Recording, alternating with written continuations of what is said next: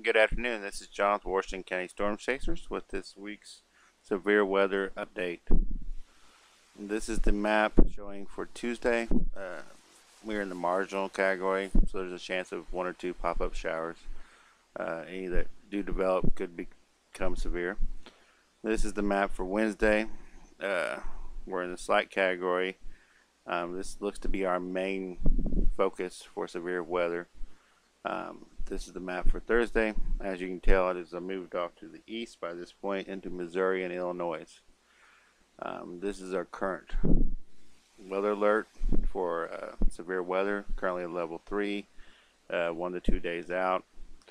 We are watching for severe weather. This is the alert level for tornadoes, marginal chance at level 3. Both these are likely to go up a little bit as we get closer to the event. Thank you for watching and have a good night.